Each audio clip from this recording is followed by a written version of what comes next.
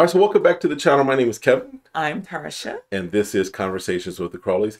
On this channel, we have conversations about faith, family relationships, and we do recaps, reviews of some of our favorite shows. And this one is all about family or fiancé. Big question there. So, if this is content that you enjoy, make sure that you're hitting the subscribe, hit the like, request notifications, and share. And we will see you in the comments. All right, you ready? I'm ready. All right. These shows got me on a whole other level. Listen, All right, so we've got, this episode, we've got Donzella and Paul. Correct. And he's a retired entertainment corporate attorney. And they met because he's evidently, I guess he could help her in her desire to be on TV and entertainment. Lo and behold, he did help her get on TV. Yeah. I hope she has some other things going on besides. She needs some other things. Conflict resolution. Yes. So they've been together 4.5, almost 5 years, or depending upon whose timeline, 18 years. Who knows? They've not been accepted, or she's not been. Donzella's not been accepted by his family. They don't call. They don't reach out. Correct. They don't hug. They don't acknowledge her birthday. They do nothing. She don't exist. She does not exist to them. So he's got 3 sisters coming. Right. She has her son, her best friend, and her nephew. And I'm just going to say her side, it's suspicious. Right. They're suspicious. She just bought the people that would just definitely agree with her. Because her side was just like, yeah, they had no idea what was going on. It'd be interesting if she decided to bring her ex-husband. And for him, all of his sisters, him and his sisters, they've not all been together in 10 to 12 years. Correct. So they had the initial meeting with Tracy. And yes, it's Tracy, not Terry, like we called her last video. All apologies when we're trying to get together the first episode. It happens. It happens. It's Tracy. It's Tracy. Tracy. Gotcha. All right. So they meet with Tracy. And again, they just kind of reiterate how they met. Her ex-husband, Donzella's ex-husband, knew Paul and recommended that she reach out to Paul. Paul can help her because he's an entertainment attorney. And little did he know, he was going to help her, all right. Oh, he helped her. He helped himself and he helped her. Okay. When they met, they were both married to their ex-spouses. Well, that's not what they said. No, they said that they were both married to their ex-spouses. Oh, when they met. Okay. Okay. When they met, they were married to both married to their ex-spouses. Okay. We'll get into the timeline discrepancies, and yes, there were several. Okay. Not several. All their timelines were messed up, but we'll get to that in a moment. Her husband told Paul, do whatever you need to do to get Donzella to be successful in entertainment. And Paul said, say less. He did what he needed to do. But I appreciate Tracy because Tracy was like, y'all telling a whole lot of story. And anytime anybody tells a whole lot of story, it's almost like you're trying to convince me of the things that you've convinced yourself of. And we were saying we just met them and we don't believe them. Or at least I don't believe them. I'll speak for myself. Well, to me, when he says he was living with his ex-wife and the ex-wife put him out because she found out that he was messing with Donzella, I said, those statements don't make sense. Yes. Are you trying to say she was an ex-wife in your head? Because it doesn't sound like y'all were split up. If someone's very upset, coming to you saying... Well, he was saying his now ex-wife, he was living with her and they were married at the time. So no, he didn't say that. That's what he... Was that what he's trying to say? Yes. Yeah. He's trying to say that when he was with his ex-wife kicked him out and became his ex-wife after she kicked him out because she thought that they were messing around. Yeah, that's what he was saying. Is that what he was saying? Yes, that's what he was saying. I don't think so. I think he was trying to say... He wouldn't live with his ex-wife as his ex-wife. She became the ex-wife after she kicked him out because he was messing with Donzella. He could have said, my wife at the time. Tarsha, don't get semantic. Listen, they can't keep their date straight. So Exactly. Don't ask them to keep the title straight. Exactly. Because in his head, that was his ex. I'm at least going to help him out in this. You helping him out? I'm helping him out because he was saying his ex-wife, as in present tense, she's my ex-wife, but I was with her at the time because they were married. And then she kicked him out. And then she became his ex-wife. That's what he's saying. I don't know how you get the other part, but that's okay. It's late. I got you.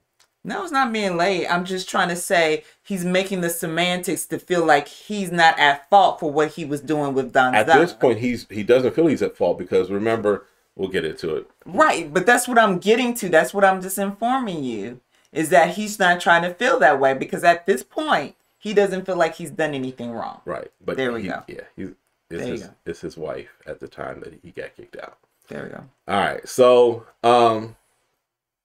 the family does think that they were engaging romantically at the time while they were still married. So that's the issue right there with the sisters. So the sisters come, Alexis, Demetrius, and Rhonda. And basically when they show up, Alexis is like, don't hug me. I'm walking right past you. Keep moving. She's like, I don't want to be bothered. Because if that's how I feel, that's how I feel. I ain't going to be pretending here. Right. At all. So their task is when all the families come together, their task is for him to sit down with her family and her to sit down with his family and go over the relationship timeline. Because this is the brunt of the issue as far as the sisters at least. Correct. Her side of the family could care less. They're just like, we got a free trip. We don't care. They don't know him. So it's like, well, we're here to get to know you because you're about to be a part of our family. So they do have the concern meeting, right? Right. So her friend just wants to make sure, her friend Shelly is like, I want to just make sure you're doing it for all the right reasons. Devin's like completely clueless. Devin's like, the divorce rate is high. So I just want to make sure y'all don't get divorced. Understood. I get it, but what else is he supposed to say? He don't know her. Because he doesn't need to be there. Why? He doesn't really have an issue with them being married. He really doesn't, other than only thing he could think of was he don't want his mom to be divorced. So it's not really family or fiance. It's people that are co-signing for my fiance, alongside my fiance. Okay. From her side. So if her family really doesn't have an issue, she should only bring 2 people or only bring one person that might have an issue? But if the premise is your family is not willing or is unwilling or not trying to give their blessing, her side of the family doesn't care in many respects. Her side of the family is just like, we're here. They didn't say that. The son is just like, I don't want my mom hurt. Got it. Cool. Makes sense. That's every son. I get that. Right. The son, be there, absolutely. The friend, I don't know that the friend really had an issue with them getting married. And the nephew's just like, Auntie, what you want? So. Hey. She had to pick who she wanted to pick. I just think it was trash. But that's me. It was trash. She had trash. Not calling them trash, but her choices were trash as far as just providing something as far as... She had to come up with 3 people. So she came up with her 3 people. She was basically at the family reunion. It was like, you, and son, you definitely come. But you and you getting a free trip. You get a trip. You get a trip. That's basically what she did. He brought his sisters. So Rhonda, Demetrius, and Alexis are all like, we want to make sure y'all are good as a couple. There's some things that we've heard. Alexis is like, I'm pro-marriage. I'm against cheaters. And I want an apology because y'all use me to cover for y'all cheating. I agree with what she's saying. Nobody wants to be put in the middle of that. No. Or give me the opportunity to tell you that I don't want to be a part of it. So I don't, she might be thinking, even the ex-husband maybe thought she was a part of all of it, allowing her brother to hook up with his wife. So I get it. Yep. So they do go have their task. and their timeline. So I stopped writing. Alexis said that the timeline is not needed because Alexis is like, I was there. I know what time it was. I have no questions about it. Y'all were cheating. Period. Blank. All this other fluff, all this other stuff you're making up. So what year did we get married? I know we got married in 1996. All right. What year did we meet? We met in 1994. See how easy that is? See how easy that is? Our first date was at Denny's. No, I'm sorry. No, we met at Denny's. Our first date was at Fridays. Right. I picked you up from your job at JCPenney. See, that's pretty easy when you know what happened. God. But they had a 2-year discrepancy on when they met. They had a difference of dates. Now, again, I can get with June of 2021 versus September of 2021. I can get with that. I'm okay with a discrepancy of a few months. But years? 720 days? Years off. I was like... And you don't know when you got engaged? Years off. So... I was like, wow. This is amazing. Yeah. So again, we just saw them, as far as we just met them on this episode. I don't believe them. Right? So Alexis, again, basically Alexis walks out of that conversation because there's also, Alexis brings up, there's a picture that I don't know how she saw it because it was on Paul's phone. Correct. But there's a picture evidently of Donzella with her breast exposed and Paul is next to her with his tongue making a suggestion towards her breast, right? And this is when they were both still married at the time. So Alexa's like, you can't even explain that. So I'm done because I don't think she explained it. She explained that she was grown and that she wasn't upset or wanted to apologize for her being grown. Yeah. That's what she stated for that photo. So when I'm upset, yeah, she just doesn't have an explanation that makes sense or that works or that fits the timeline. It doesn't fit the timeline. So they do have family dinner. Donzella's side is like, we're just learning so much about you, Paul. Things are just wonderful. The son is like, y'all jealous of my mama.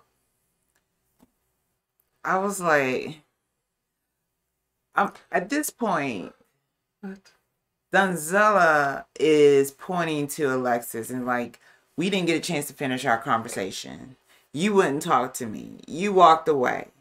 And Paul's like, what? Did that really happen? And she's like, yes, I don't want to talk about this. And Donzella was like, well, what are you here for if you don't want to talk about this? Mm-hmm. And so for me, I think that would have been a very good point to be very candid. Mm-hmm. Why you felt the way you felt. So True. Her side of the family doesn't look like, oh, she just hates her. Oh, she's just saying stuff and she just doesn't like my mom, my friend or whatever. She could have pointed out, True. Okay, what did Paul actually tell you about the timeline? Because the timeline we got, because I would have wrote it down, took a photo with my cell phone and said, because your mother said they met here. Your mother said they did this. Your mother said this. And then they'd be like, well, hold on. Paul's timeline is 2 years different. Right. Then they would have had a clear understanding of why Alexis felt the way she felt. Because the way that this exercise would have had value, right, would have been for have all the family members there, right? And then have Paul go and have fill in the blanks. Right? Have Paul fill in the blanks of when they met, when the LA trip was, whatever. Have Donzella on the other side of the house doing the same thing and then coming together and saying, these are our dates. Because then his side of the family would be like, this is why we confused. And then her side of the family would be like, yeah, I can see why they confused. But right now what happened is that they just had this separate meeting and they just separately went through the timeline. So as far as Donzella's side, all they know is what Paul told them. And to them, it makes sense. Okay, I get it. These are the dates. It makes sense. Whereas when when Donzella is meeting with Paul's sisters, and they're laying down, and she's laying out the timeline, they're like, that don't make sense. Because Alexis, again, she was like, I was there. You can't tell me it was 2019 and I know it was 2014. You can't do that. Yep. And so a son will want to protect their mom. True. Like, I don't know what's going on and why you hating on my mother like this. And so I felt like that would have been a great time to say, this is why we don't feel this way. It's not that we jealous. We just ain't rocking with her. Because Alexis is like, she has an intense dislike for people that cheat. So Donzella's like, because Alexis, again, she kind of gets up because Donzella's picking at her in some respects. And I think Alexis she was like, look, I don't want to engage. I don't really want to hear anything you have to say because you're not being truthful about a lot of things. Because you can't tell me what I lived and did not live. You're not acknowledging what my truth is. Right. And how I felt like you put me in a part of y'all mess. Yeah. So I'm going to stab you with this fork if you keep coming at me. They go off. The other sisters step to defend their sister. Paul is silent. Correct. Paul don't say nothing. He does say something. Well, yeah. Why are you doing this? Yeah. How can you be this way? He gives everything of making accusation to his sister and not giving truth to her experience. Right. So yes, I'm sorry. He did say something, but nothing of value. Nothing that's helping the situation. Right. So next morning, they get up. The sisters greet their brother, walk right past Donzella. They're not rocking with her still. So then they go out. So then Donzella and Paul have another meeting with Tracy, and Tracy's like, okay, let's get to the heart of it. Let's get to how things were, right? And she's like, you guys have been kind of coloring outside the lines as far as cheating. Okay. And she gets to the heart of it. She's like, okay, talk to me about the body painting. Pulls out the picture on the phone. She's like, yeah, that don't seem right. Ask Donzella, if your husband were to do that, would you have an issue? Would that be okay? No, absolutely. It would be a problem. Okay. So now do you understand? Well, it was just something we did. Okay.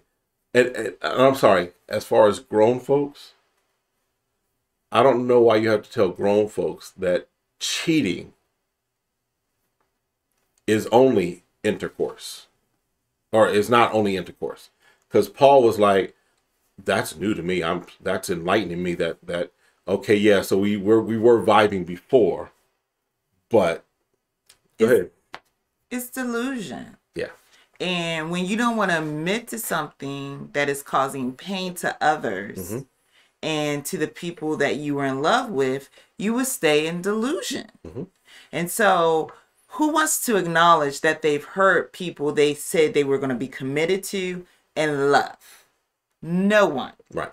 So I'd rather stay in delusion about how all this occurred in my head, because I don't want to feel the pain that I've caused others. True.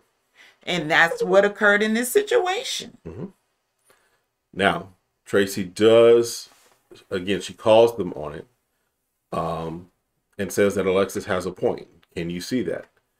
Donzella's like, no, what have you. And Donzella tries to flip it on Tracy. And Tracy's like, are you really trying to take what you just said was a problem and would have been an issue if your husband did that to you, and now try and turn it on me and turn it around? So, and she's like, I guess not. Because again, you have to face the reality of what you caused. Yeah. So they are now assigned for him to go talk with his sisters and a psychologist. So Paul meets with his sisters and the psychologist. And he's like, I was enlightened to the definition of cheating. Okay. Good for you. again, you're not 19, you're not 23, you're probably in your 40s, maybe even 50s, maybe even later than that. And you're just getting enlightened to that. Kudos to you. So Alexis again felt that she was used as a cover because essentially, Paul would tell his wife at the time, I'm going out with my sister. And because who thinking anything going on if you're going out with your sister, the wife is like, okay, cool. But then Paul and his sister will go out and then find out they're meeting up with Donzella, right?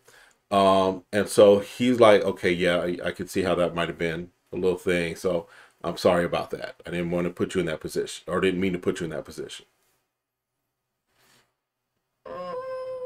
I call garbage, but okay. She accepted his apology. She accepted. That's for her to accept. Yep. That is for her to accept. But also they find out that they have a problem with conflict. Mm-hmm. And when you have a problem with conflict resolution, things do not get resolved. Yep. So, and then with not keeping things under the rug or not confronting, that means you also have a problem with communicating. Mm-hmm. And so when you have a lack of communication, you can't confront situations, Mm-hmm. you have this dynamic you create with your siblings or the people that you love that tears down the relationship. Yep. And they truly want a connection with their brother, Right. and he says he wants a connection with them. Yeah. And the psychologist makes a very good point. What happens if your sister never likes your wife? Because it's not about in this moment trying to resolve that. Right. It's being in the truth of the moment of what are you going to do if they don't vibe with her. Mm-hmm.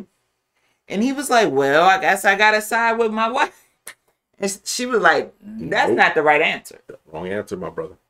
That's not the right answer. Because what he has to eventually do is he's got to continue his relationship with his sisters, right? Because can we just be honest? Your first marriage failed. So this marriage, not saying it's going to fail, but there's a potential, right? So after that, if that does happen, your sister still can be there for you. They're your blood. They're your blood. Ideally, their concern is not just they don't like her just because. They don't like her because of what they're perceiving is how it made their brother respond because they had higher expectations of their brother. Right. They want him to at least honor his commitment to his first wife. Right. They didn't say they didn't like her or liked her or not. They were just like, we just wanted you to be committed and then make sure you resolve that. And if you end it right before moving into the next thing. Before you move into the next relationship. Because did you left yourself time to heal from your first marriage? Because you found someone in your marriage? Depending on the timeline, he had about 10 years to heal. He did really say there was a year in there. Depending on which timeline you listen to. So I get the concern and being upset and because I would wanted to hear that. Like, my concern is why I can't get my blessing is, did you even heal? You went right out of this one relationship, right into another relationship. So that's concerning for us. Yeah. But at this point, it's like the psychologist is saying, no, your wife has to step up and say, I want to be a part of your life. And if that takes me going over there and taking that they may not like me, but as long as they're going to stay cordial, right? I'm not going nowhere where someone's going to be abusive to me. Right. But they said they was going to be cordial to her, but they don't have to overly like her. Right. I'm not expecting them to sit around the kitchen table and just have a and kikiing and not expect. Right. But at least y'all can be around the same house. You may be outside, they be inside, whatever it might be. But y'all can at least be in the same house, around the same house, and being cordial. Can you pass me the potato salad? Cool. The weather was cold yesterday. Cool. It could be all superficial, nothing, all surfacey. Doesn't have to be intense. And it could be a balance. Paul could say, hey, babe, my sister's having an event. We're going to stay an hour. That because my sister, we know they don't like you. You don't like them. We're not going to be vibing, but let's go for an hour and then we'll come home. There's ways to do it. There's compromise there. Yeah. So there is also the state, because Paul brings up that evidently Alexis had called Donzella a bleeping whore, right? Alexis is like, that's not language I use. The sisters are co-signing that. So then they all go into the table. After that meeting, they all go to the table and they're talking. And Paul is kind of recapping that meeting with the sisters, the psychiatrist or psychologist. And Donzella again insists that, no, you did use that word. And at that time, I was like, it's interesting. She can't remember the timeline, but she knows something about a text. Oh, she knew when somebody called her name. Yeah. So Alexis did go back on her phone. She looked through her Google Voice and was like, yeah, I kind of did. My bad. Now, she did let her sisters know because her sisters defended her. But then also she pulled Donzella aside and apologized to Donzella. Right? So I give her credit for that because, listen, in the heat of the moment, you'll say stuff you don't remember. Cool. Stuff that may be out of character, stuff that may not be how you normally communicate. But once you recognize that, oh, there's truth to that I did say that, own it. Own it. And make amends and move forward. And move on. And that's the important thing. Right? Because she's going to keep bringing it up. So this is how conflict resolution. Yep. I'm going to resolve it. Let me look and see if I did it. Let me see if I have anything. You found it. First, like she did. Great job. Hey, guys, you had my back on this. I was wrong. Yep. I was wrong on this one, and I admit it. And I'm going to go to her and I'm going to explain that I was wrong and I'm apologize. Because she actually could have been like, I found this, but I ain't saying nothing. And they kept it quiet as a mouse. Right. So because she might be like, yeah, I did, and you are, so who cares? You know what I'm saying? Like, you could be dismissive about the whole thing. And here's the thing, with Google Voice, you could actually create like a virtual number or a different number. So you could just go ahead and keep sending that to her from different virtual numbers. Be like, I don't know what's going on with you. Somebody must really not like you in the 303 area code. All right. So they do have a last meeting with Tracy, and they do, or at least Paul kind of does admit that there was a vibe that was happening before they were actually, done with their previous marriages.